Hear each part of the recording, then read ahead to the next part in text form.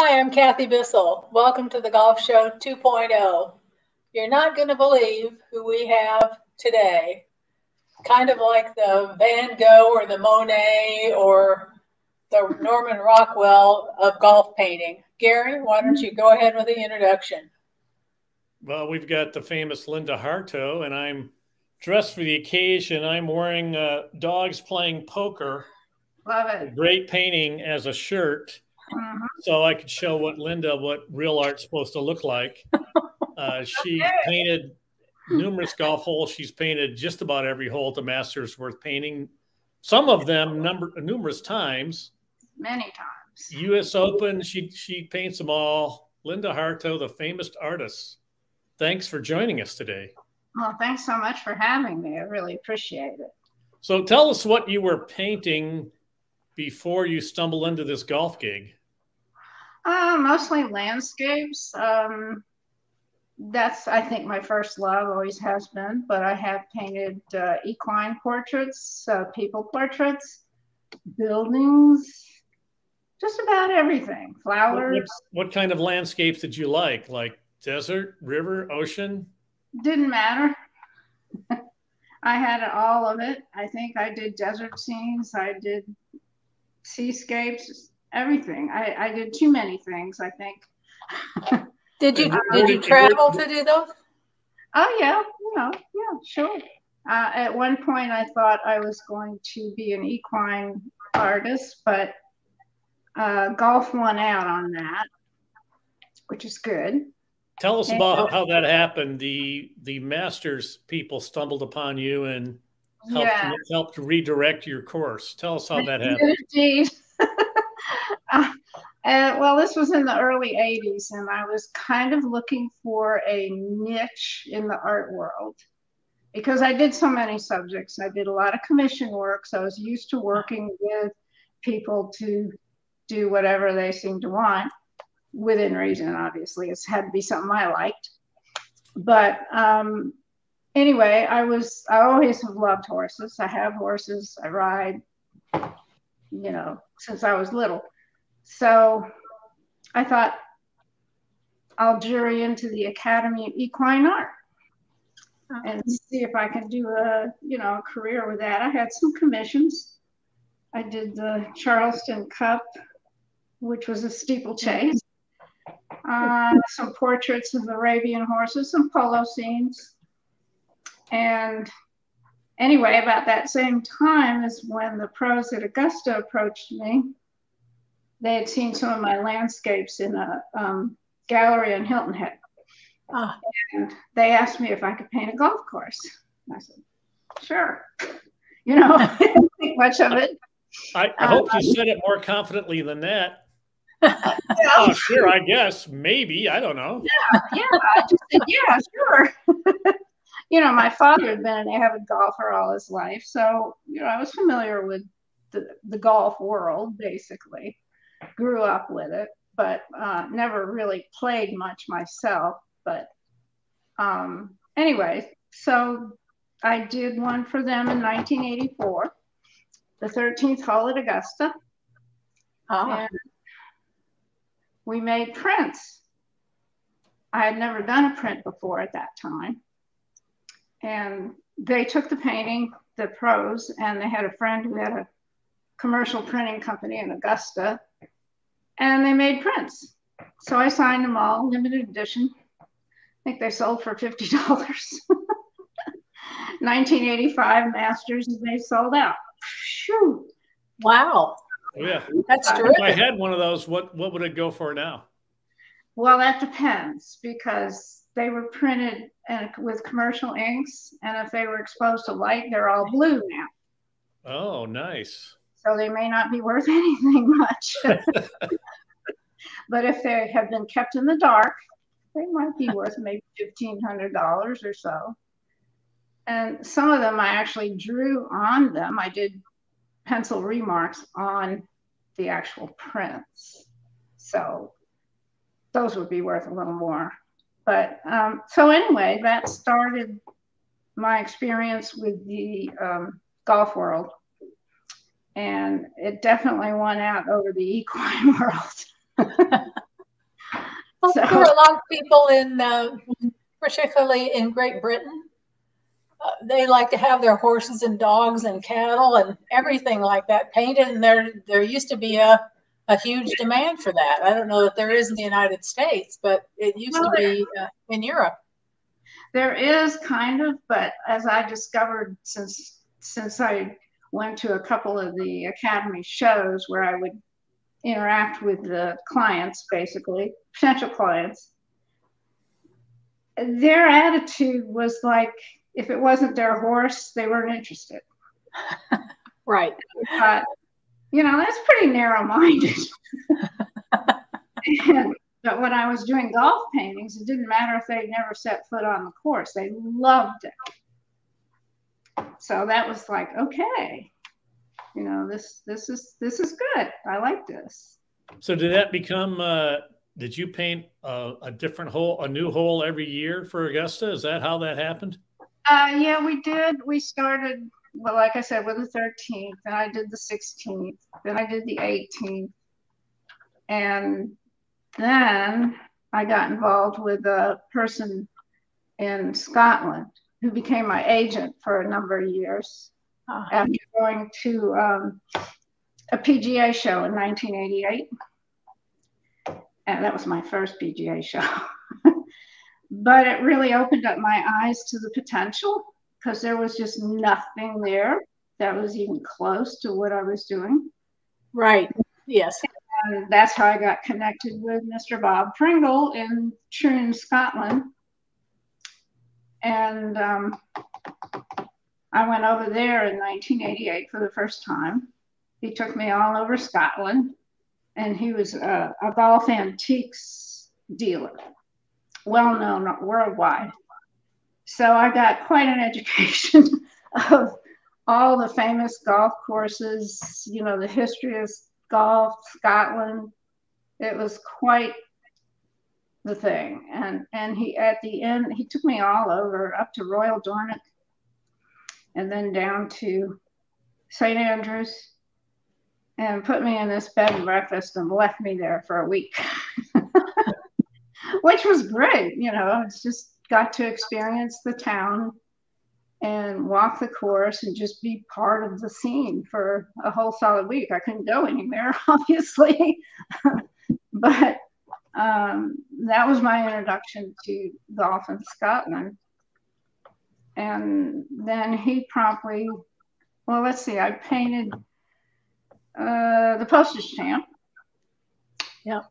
And then the next year, 1989, was my first British Open that I actually went to. And I had two paintings. I had the 17th hole and the 8th postage stamp. And from that, I got a commission from the RNA to do the whole British Open rotation. Wow. So Bob promptly went over to the US and sold the same idea to the USGA. Yeah. And I started the US Open Series in the same year, 1990. Well, that's handy because they change courses every year. So you have a new subject each time they have a tournament versus Augusta National, because they have the tournament there all the time. Yes. When you paint a hole, do you need to be there in person for a while? Do you just take photographs? Or in the case of the Masters, I think the smart play would be, I'm going to have to play the course 3 or 4 times first before I can paint a thing. Well, they didn't have to worry about me in that respect because I wasn't going to play, but I'm an avid watcher, let's put it that way. And always have been. I love to watch the game. I think it's an incredible game. And anyway, where was I? Let's see. Well, do you go to the hole and take pictures and hang out there, or how do you prepare?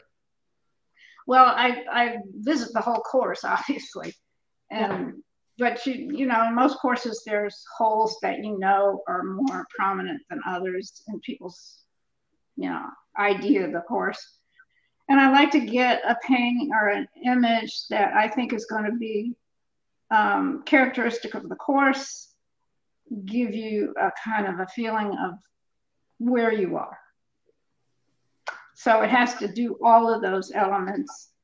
So sometimes that's easy, and sometimes it takes a while to figure out exactly what hole or what view that might be.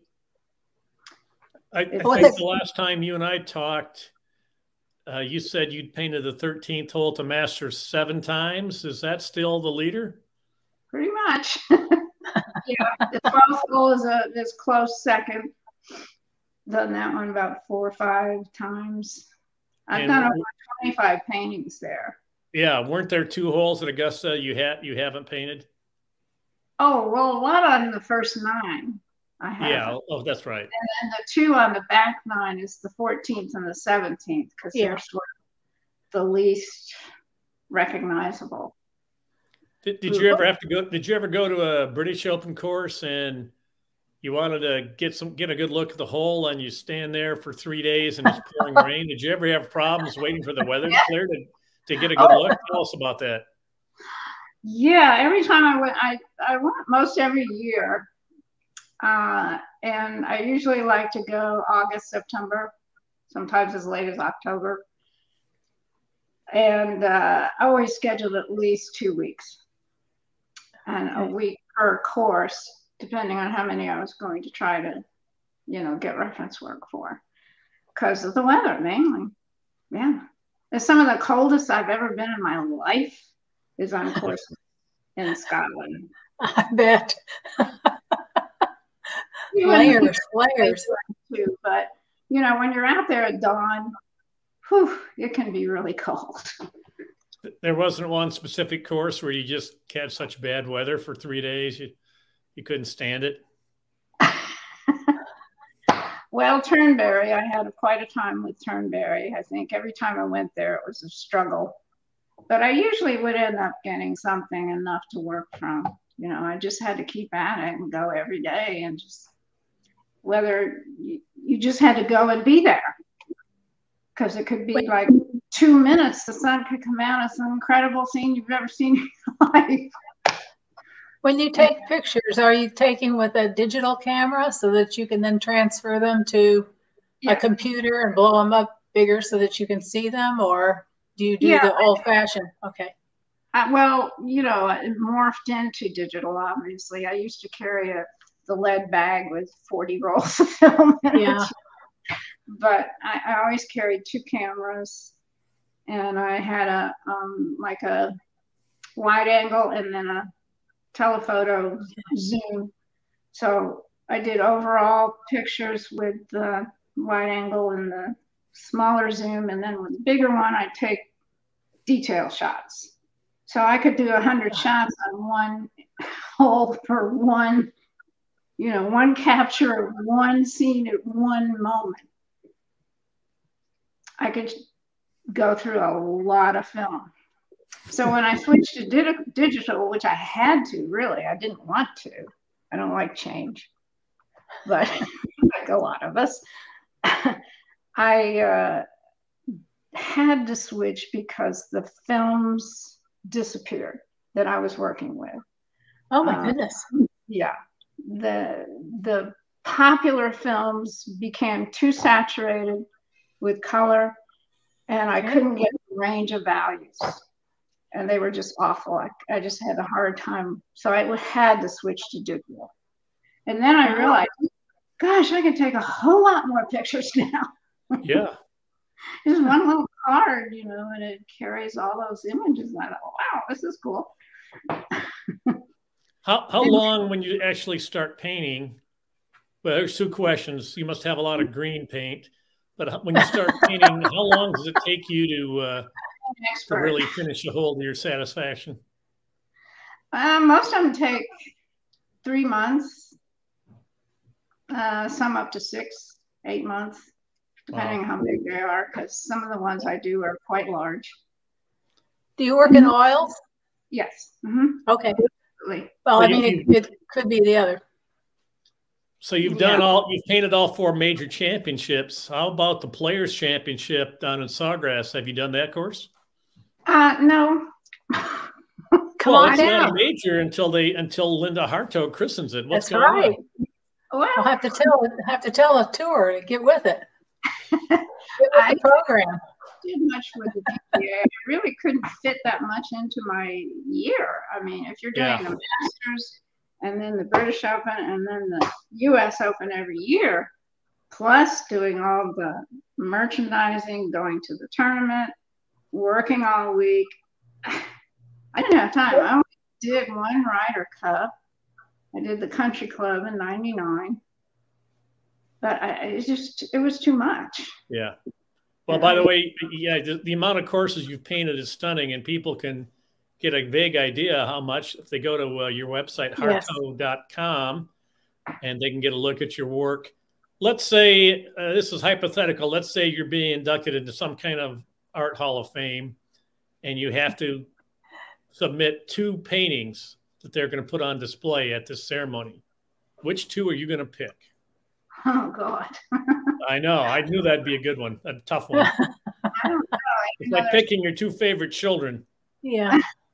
Well, it's hard to say. I have a great love of Scotland and Ireland and the naturalness of those courses. And then you've got the extreme of Augusta where it's otherworldly, it's not, it's a different kind of natural. It's a supernatural. Yeah. It's a good way to describe it. Yes. It's definitely otherworldly. That green, it just glows. The whole place glows. When we talked before, you said you had a little trouble at first adjusting the golf courses until you visualized the grass as skin. Could you kind of explain that to us laymen who, I've drawn some excellent stick figures, but I'm not really much of a painter. Well, when you think about landscape, most landscape, you never see the actual contour of the land. It's always got stuff on it, grasses, plants, stuff. And golf is different because the fairways and the greens are skinned down to the contour of the land. So you're actually seeing the skin of the land. And once I just rethought grass to skin, it worked. I was able to describe it in the way you actually see it because, a green has got the most sensuous, beautiful contours to it, and the way the light hits it is just gorgeous. If you just isolate that one bit and think about it in those terms. So it became a focus, definitely. And of course, any golf painting, the focus is on how do you play the hole? And it usually, the second shot, or if it's par 3, you're still focused on that flag and that green. So you have to see the hole as a golfer would play it, and then you have to see it, to me, as a work of fine art. The composition, the lighting, whatever makes it exciting to paint as a work of art. And you do a very good job of that. And sometimes people, whether they're photographers or artists, they don't seem to capture the person being on the golf course. You don't get that feeling from them. But I noticed from your paintings that I got the feeling that I was there or very close to there. And I had kind of an epiphany when I was in Scotland, and I had just read the book Golf in the Kingdom. Mm-hmm. All familiar with that? Yes. Oh, yeah. And being over in Scotland, you sort of get these feelings anyway. When you're out there, you get this sense of otherworldly time, And I realized it was sort of the metaphysical part of golf. And then I realized putting people, actual players, in the image would change that feeling. So from then on, I never put another person in a painting. And some of the earliest paintings I did had players in them. And later I had them digitally removed. Oh.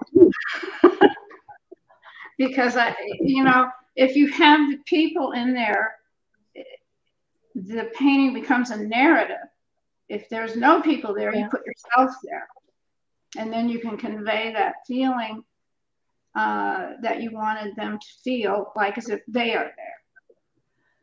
One particular painting I saw that had the feeling of being right there was a painting of 11 at Augusta with 12 in the background. And I kept looking and looking, and I went, okay, this is from standing in the fairway, which none of us ever get to do. So it was interesting to see that that's what it looks like if you're, instead of being behind some ropes, you get to walk out a little farther and you see different contours of the ground. It was a whole different perspective. I enjoyed it a lot. Yeah, and also you know, when you're watching it on TV too, you don't get the elevation. You don't feel it like you do when you're there. Right. And just like you said, that particular vantage, you don't get that if you're on the other side of the ropes. Right. So I enjoyed that one particularly just for that reason. Not that I didn't enjoy the other ones, but that was just a particular view that I hadn't had the pleasure of seeing. Well, that's one of the things about painting golf landscape is that you are in play. Yeah. So when I'm photographing, I always have to be aware of what's behind me and who's coming up on the tee and get out of the way. And that it's nice because I get to pretend I hit a drive in the fairway on your painting. Yeah. Maybe you should, if you're painting from the angle of the rough, that'd be a lot more realistic for me. Sometimes I do. It just depends. But I don't know. I'm always trying to create the ideal, I guess. And I get criticized for that sometimes because golf courses are brown and they're this, you know, and that. But I like, you know, it used to be when I went to Scotland every year, some years I wouldn't go because I knew just watching the tournaments that everything was brown. Yeah. So they have years that they just don't have the rain. Yeah. And there's no wildflowers, there's no rough. I don't go. I mean, that's a waste of my time. You want that you want that romance factor in the painting, and brown, even though it's realistic and it's just as fine to play off of, it just doesn't give the viewer that romantic feeling. Yeah, a concrete building is realistic, but I don't want to paint a concrete building, you know. I know. Linda, can you tell us a little bit about the Art Academy? I know you're involved in that, and most of us know nothing about that. Fill us in briefly, please. Yeah, that was an idea we had after Golf Digest had a series of kind of golf art fairs at Pinehurst, where they invited all the known golf artists at the time to get together and exhibit work and maybe sell something, you know, who knows. But of course, we were all together and we thought, well, we ought to organize. So from that, we decided, and I always thought it was a good idea because it's since golf art is sort of on the fringes of the game of golf. It's not really part of it, but it is. It would be a way to connect collectors with the artists doing the work that one day possibly would be collectible. Yeah. Well, yours is already collectible. Thankfully, 38 years of doing anything will help. Is there a separate website? Does Academy have its own website? And if so, what's the name? academyofgolfart.org. We have about 15 members right now, and we try to do shows. And we've just recently got a new president who is going to be really good for the organization and really bring it to another level. And I'm looking forward to it. I'm sort of on the back end of it now. I helped form it, but I'm ready to hand it over for somebody, you know, with new ideas, and more energy. Yeah. Are you going to have is there going to be a new Linda Hartough painting of the Masters this year? And also, what are you going to be painting this year? I've got about 3 potential commissions right now that I don't mention until they sign the dotted line. I understand. So I just finished one for a client, but mostly right now I'm not, I stopped doing the US Open in 2014. That was my 25th year. Wow. Good time to stop. And I kind of quit tournament work then. So I don't go to the Masters now. I don't do work for them. I do some work for them, but not like I did, where I'd stood there in the merchandise shop and sold paintings all week. I don't do that. But mostly now I'm doing private commissions for clubs and individuals. And that keeps me busy. What's something you've recently completed? I just did one of Pebble Beach, and I did one of Glenview in Chicago they had the Western Amateur a couple of years ago. And I did something for Jupiter Hills. I've done some corporate work with our RSM. I did 3 paintings of Sea Island. I bet that was pretty. Yeah. So, I'm busy enough.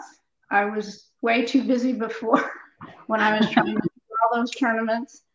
And I like this a lot better at this time in my life, is just to, have more time to not do anything. You went to the School of the Art Institute in Chicago. Yeah. Why did you select that as a place to go? Well, I got a scholarship there. Well, yay. But, I also knew it was one of the top art schools in the country at that time. I could have gone just about anywhere when I graduated from high school, but I chose to stay. I was in Louisville at that time. I stayed in Louisville and went to the University of Louisville. And then through them, I went to Skowhegan School of Art and Design, which is a main summer school. And from there, I won the scholarship to go to the Art Institute. So I said, okay. Terrific. Oh. Yeah. So I went there. So about 6 years altogether. Wow. Then a lot of training. Yeah. After that, I went and basically I just started painting for art fairs. Okay. I just wanted to deal directly with the public. I didn't like the gallery scene. And I just wanted to make a living. So you have to kind of paint what people want. Yeah. You mean like dogs playing poker? No. Because that's what people want. Back in the 70s, people wanted Americana scenes. Yes, they did. I'm very happy with that because I love landscape. I loved old barns and old houses. So I'd go out into the country and I'd find subject matter, and I painted a lot of things like that.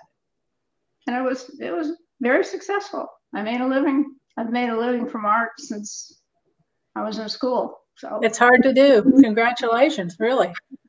It is. It's time for our shameless plug. It's our shameless plug. Subscribe now. It's free. You will get no emails. Nothing will happen to you.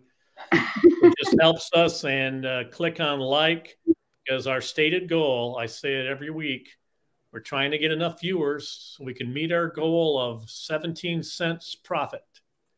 I know that sounds out of reach, but that's what we're aiming for. We like to aim high. So, even though you didn't paint dogs with playing poker, Linda, we still think you did a pretty good job. You've obviously never really had a job because you're doing what you love. That's the best way to go. I have had very little experience with actual jobs my whole life. Tell That's us, fabulous. tell us the best golf shot you ever hit in your life, the most memorable shot you ever hit. I know you didn't play a lot, but. Well, I don't. My late husband and I played on the Himalayas course in Scotland, and I beat him. Bingo. I was pretty good with the putter. That's impressive. Well, putting is a lot like painting. You have to have that eye to see the break. You know, Ben Crenshaw is a pretty decent artist, and he designs golf courses, and I don't think that's a coincidence. I agree there, kind of, yeah. If you want to look at, you know, if you're people watching want to look at the website, there's a lot of things on the website that are kind of interesting. You can see a painting in progress. And we do a lot of these guess the winner contests during the tournament season, and you can win a free print. You have to sign up for the email, but that way you get the email that says guess the winner. So there's lots of interesting stuff to look at there. Well, I would say the interesting things are the paintings and the prints that you have, and your price ranges go from on your works about under $100 to into the multiple thousands for the original painting. Isn't that correct? Oh, yeah. We do all kinds of custom sizing and treatment to canvas prints. We can have it textured. I mean, whatever you all can dream up, we can pretty much make. And there's not many places where you could do that anymore. We'll frame it for you. We'll custom size it, whatever you want. And it will be beautiful. I guarantee that. It will be high quality. We only do high quality stuff. We don't do El Cheapo. Well, everybody should check out your work at hartough.com and have fun. And you can check out the Academy of Golf Art website also. Mm-hmm.